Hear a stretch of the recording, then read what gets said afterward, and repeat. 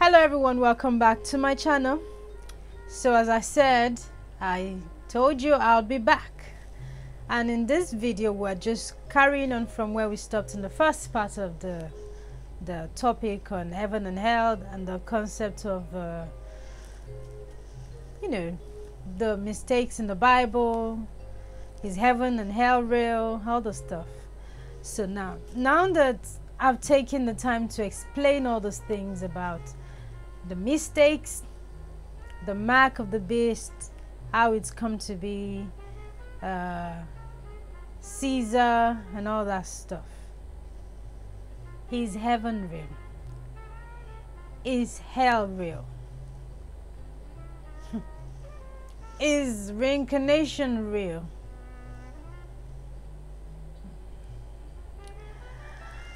There's no hellfire. I hate to break it to you, my darling, but there's nothing like hellfire. If anything, you're experiencing your hell on this earth plane, right here. The kind of stuff we go through every day, that is hellish as enough as it is. And how much more hell do you want in your life? So you want to go through all the suffering in this life and carry on again in another plane? God is not like that. And then before we even go forward in this whole conversation, the concept of God. What is God to you? Who is God to you? Is God a man? Is God a woman? Does God have a gender? Is God just a combination of energy? Is it the source? Is it the universe? Who is God? What is God? How do you see God? Because I think until we get the concept of the idea of God itself, we would not completely understand the idea of how hell or heaven has come to be. This whole thing started with the Christian Bible, and Arabic, that's the Islam's belief of heaven, hell, and this. If you notice, if you've read the Quran and the Bible, you notice that there are so many similarities of stories, and I mean, they're not quite far from each other in the Middle East. So I can understand why their stories might seem quite similar and all that kind of stuff. Now, personally, having been raised a Christian, I used to see God as a Godhead, as a man. This is what we've been told in the church. But after a lot of personal experience, reading the Bible, reading other books outside of the Bible, going through certain things, I have come to understand that the energy or the divinity of God is just pure light. There's a book I read, it's called The Journey of the Souls by Michael Newton. And this book, it tells you how people go from the stages of death, how their soul comes out from the top of the head, like in the middle, it just comes out. In Yoruba cosmology, it is also believed that Atari, there's something called here that is called Atari. It's like a soft hole. If you've got babies, when you touch it, it's usually soft. It even kind of pulsates sometimes. That is where the soul comes out from. When people die sudden death, the soul comes flying out because it's sudden death. When it's a death that is predestined, or your people already know that it's coming, it goes through a slow process. Not completely slow, but like the soul sometimes has even come out of the body before the body actually dies. So anyway, in this book, it goes through the stages of how people die, how they move to the other dimension. They go. There's a tunnel. They go through, and then they come out on the other side of this tunnel.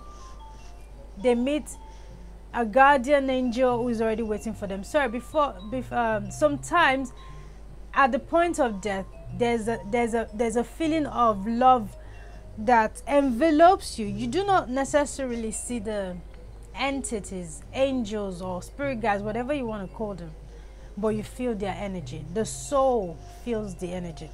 Now you'd ask me, how do you know all these things?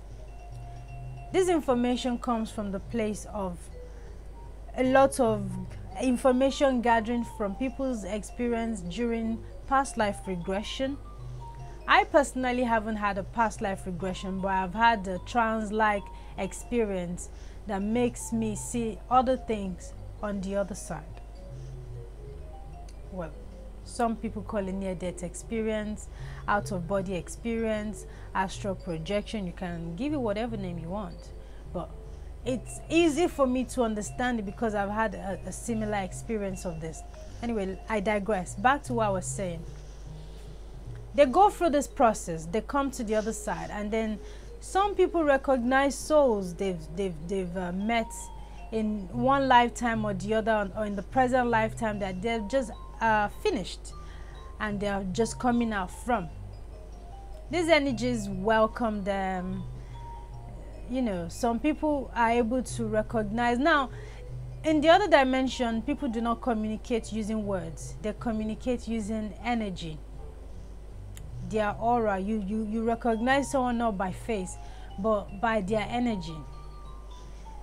I can't completely explain the whole experience to you. If you read the book, you understand where I'm coming from and what I'm trying to say. Or the other easiest breakdown of how this experience is that there's a Disney animation called Souls. You can go watch it on Disney Plus. I recommended it to some of my friends about 2 months ago that I watched it, and this goes into simple explanation of afterlife event. Now, when people go through all this, they go through a place of reflection. This place of reflection is where you sit with your spirit guide and you go through the life you've just come from. You go through all the memories, your wins, your losses, your mistakes, your frailties, your flaws, your success, your achievement, your legacy, everything. People go through it at different stages with different experiences. Those who triumphed in this lifetime, they don't get to spend too much time in the place of reflection. And if you're an old soul who has gone through life quite a few times, you don't really go through that process as much. It's quicker, you just go through it and you are on the other side, you've matured. But souls that are young souls, they spend more time in the place of reflection. And some people, they self-loathe so much. They push away their spirit guides. They don't want the love, the help that is being given to them. They refuse it. They just want to sit in that place and throw a pity party. Now, you'll be looking at me like, what is she saying? The experiences we have in this life is the same experience we have as souls on the other side.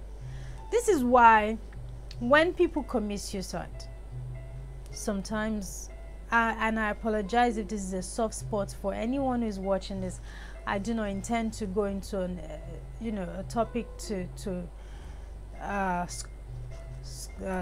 what do you call it, poke your wound that is still healing. I just want to use it for an example. When people go through the process of suicide and they think whatever it is they are running away from on this earth plane that was frustrating them, they find that they don't necessarily get any relief from the stress or the pressure after death. They more or less have just wasted a body, a suit, because our physical human flesh body is just a suit that we are putting on pending the time, and then when we're done we just leave it alone and we move on. They've wasted this body. The feeling, the way they were feeling, the joy, the pain, the sorrow, whatever emotion, feeling down, feeling joyful, whatever, all that emotion you felt in your physical body, you still carry on feeling it as a soul, even after death. Do you understand? So this is why some people will put themselves in so much self-loathing, and then they refuse to move on. There are some other souls who are coming in, They meet with their friends, their loved ones that they recognize, and they move on to there's something called soul clusters. They move to where their soul clusters are residing, because they all have their, like a bubble, you know. They go there. But some people spend a longer time in the place of reflection, and also in that place of reflection, because there is shape-shifting ability for every soul and the spirit guides. You can turn into cloud, you can turn into a tree, a plant, you can go into a previous human body you used to use before, or the one you've just come out. You can create, you can form or go into any form or shape you'd like. That being said, you can also create the scenario of your environment on the earth plane on the other side to create familiarity. Why do people do this? To create a place of comfort, succor, something that looks familiar. So if there's the room you used to sleep before, you can create that scenario on the other side, and you just stay there. You'll be wondering, are souls sleeping? Do souls feel tired? No, they don't. But these are just part of the experiences that souls have or go through. This is the real experience souls go through. There is no heaven, there is no hellfire waiting for them. Now, going back to that Lil Nas video, that boy was just using that video to express himself and his sexuality, and how people have made fun of him. Starting with how the serpent came to him, and then he kissed the devil and whatnot. It's just symbolism, and is an expression of himself using artistry.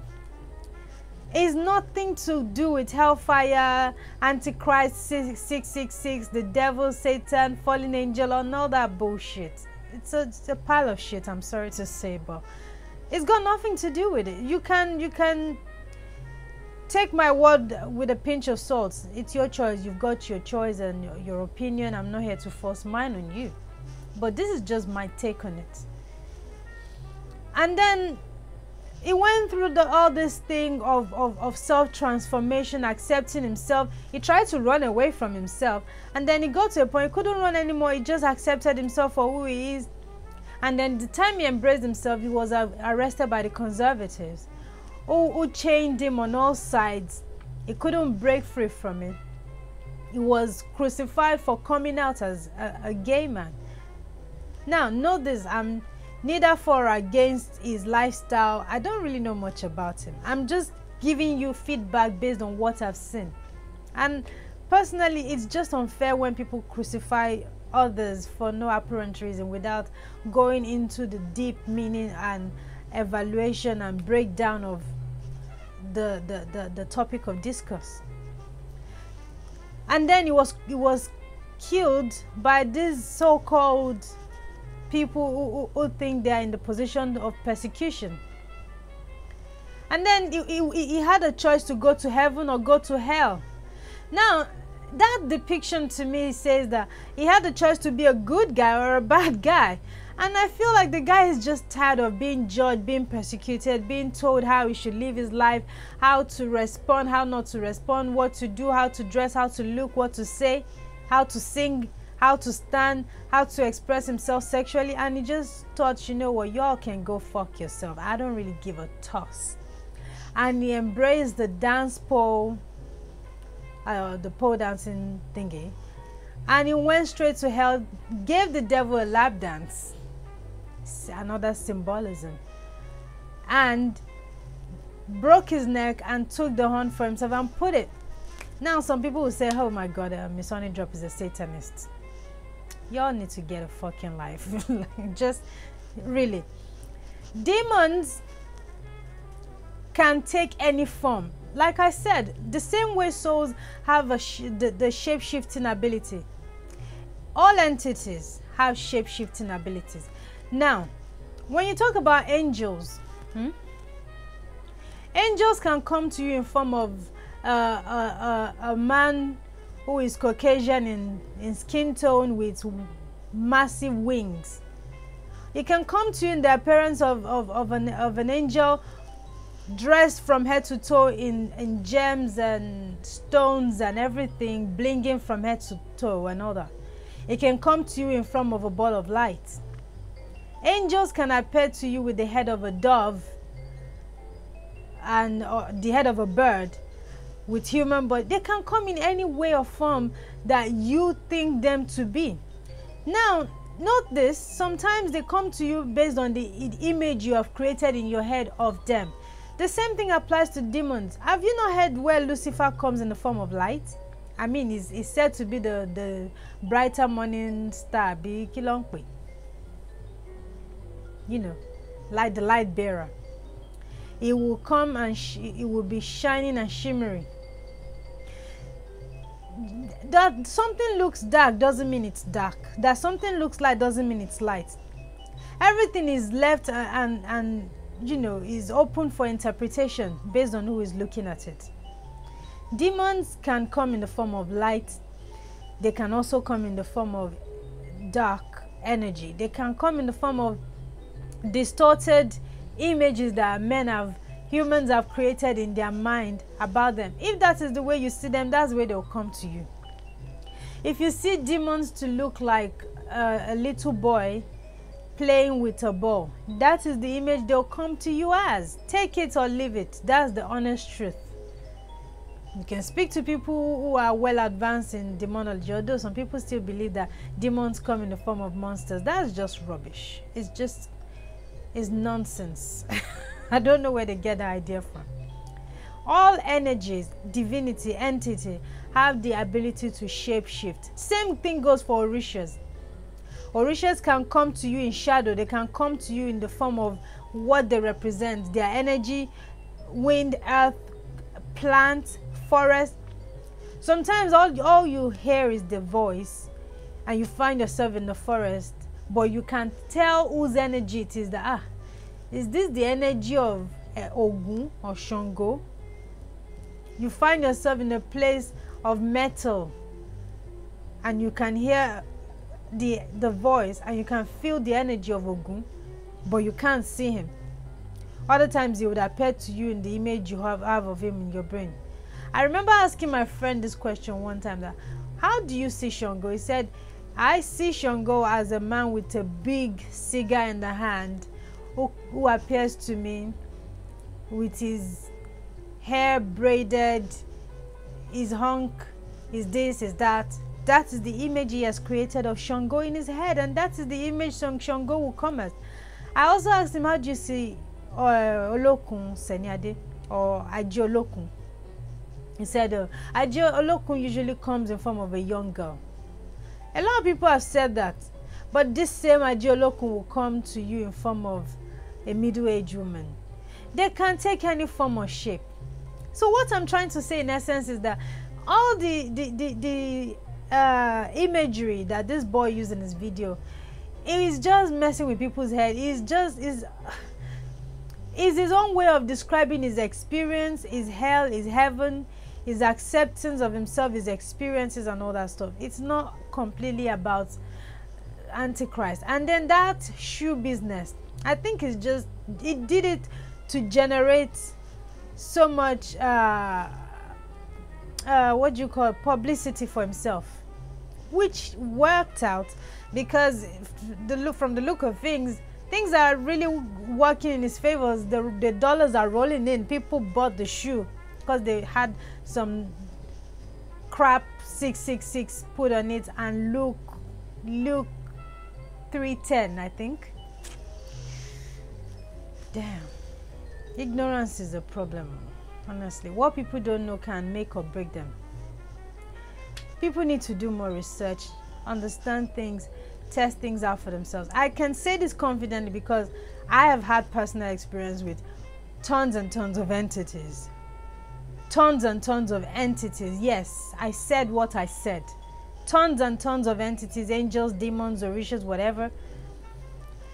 Most of them don't take the appearance that people create in the media or how they're described.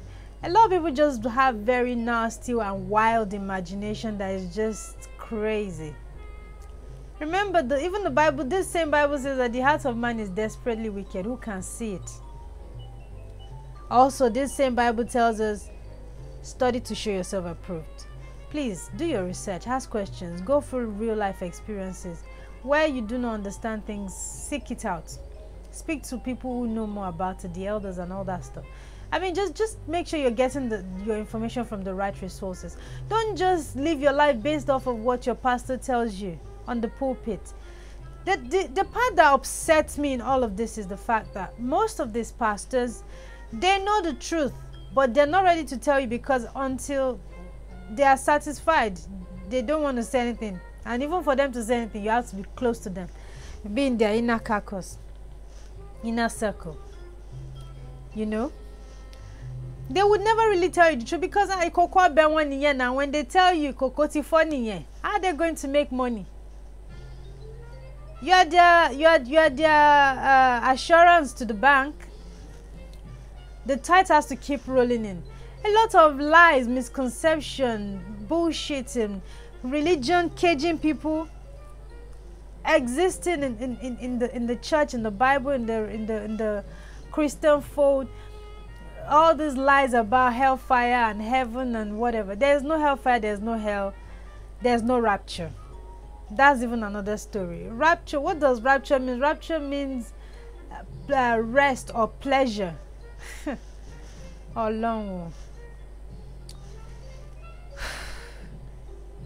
The revelation about rapture is more or less a thing of the past that happened, but the way it's said in the Bible, it is said as a prophetic event that is yet to take place. You see, the person who translated the Bible, they did us some real bad shit.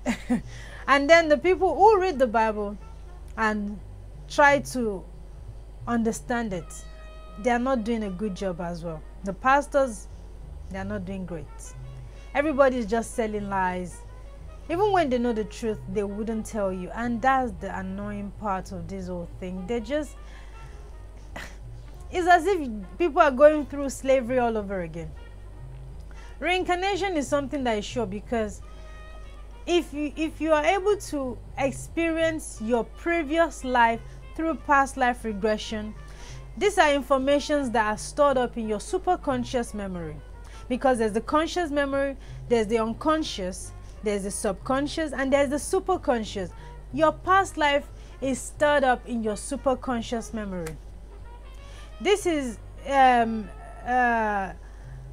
forgotten due to amnesia when we are born, so we do not live our life based on our past. Because some people will be trying so hard to create a scenario of the previous life in this lifetime, but no, you are meant to come to another lifetime to have a new experience, go through a new growth process, and return back to the source, to the maker. Like I said before, based off, now in that book of the journey of the soul, one of the advanced soul described his experience of trying to get close to where the throne of God is. And in his explanation, he said that personally, he doesn't see God as one man on the throne. It's more of a combination of energy. And this energy is coming from bottom to the top. And this energy combines or is a combination of all the souls that are both on earth and in heaven. Because note this, even though you are existing in this life, your soul is still present on the other side, in the other life, in the afterlife. It's just not active because you're living life here. So how people know the light of an active soul on earth and a soul that has returned back is that the light of a soul that has returned, that's people who have died and have gone back, their light is brighter. The light of someone who is still living, who is going through an incarnation, the light is dull. So it's like off yellow and bright yellow, and it's not moving. It's just in a spot, and it glows in and out. So you are living and breathing in another planet. You know, the light of someone who is about to return starts to take a little bit of a brighter form than someone who is still actively living. So that's people who are on the end of life, because they are in between life and death now. So the light becomes brighter, but it's still not as bright as those who are actively on the other side. Now back to the description of this soul and energy. We are all connected. Every single human being is connected by virtue of the source, the maker, our creator, the creator. And because of this energy that binds us together, we are all connected in the rising from the bottom to the top of the energy flowing to the source. And this is what makes us all powerful. And this is the aspect that creates the energy of the Godhead. Not that there's just a God sitting on the throne. That energy flowing to the top as we ascend is what is creating. It's like a council of elder kind of energy, because we're all connected. And as we know, we are God. I am a God. You are a God. Same concept of Yoruba saying, I'm an Orisha, you are an Orisha, because ẹni tí orí bá ṣà, òun ni à ń pè ní Orisha. The one who has been selected by your head, by the Creator, for a special purpose is one who is called an Orisha. So you are a God in your own right. I'm a God in my own right. Yes, as long as I'm working and living and breathing in my purpose that I've been predestined to accomplish, then yes, I am a God. That word is a German word to describe one person to be ruling over the entirety of the world, being a more superior being to everyone else. But that's not the experience. And it wasn't just one person who had described that. Different people had given the same exact description at different times, different location, different year. Same explanation. So for instance, David gives his own experience of what he feels God is on the other side in year 1980. And then Jacob gives his own experience of what he feels God is in 1995. Same description. And then, okay, a few years down the line, Paul gives his own example of what his experience of God is in 2001. Same description. Different year, different time, different race, different people, different age. Same description. I mean, they cannot be wrong. They cannot be creating it. These people didn't even know what they were going to experience at the time of their past life regression session coming into being. So these are the kind of experiences people have during past life regression, knowing how it feels on the other side. You know, there are many ways to explain this, but anyway, I'll leave it at this today, so I don't overcomplicate things. It's been really great talking about this, in as much as it's a topic I had been avoiding for a while. I'm actually glad I went into it, and yes, I do hope we've actually learned something today about the whole concept of heaven, hell, afterlife, the mark of the beast, the rapture, demons, angels, forms they can take, shape-shifting and all that stuff. Please let us be conscious of the information we let in. I'm not here to pollute your mind in any way. If everything I've said does not resonate with you, please take it just as for entertainment purposes and leave it at that. But God knows that I bear no evil thoughts sharing this information, but just to bring light to darkness, so that we can all come into the divine love of God, of the source, of the Creator, and go back to just that pure consciousness of what we've been created to accomplish. I'll leave it at that. Thank you very much. Have a wonderful time. See you another day. Stay blessed. Take care. Bye-bye.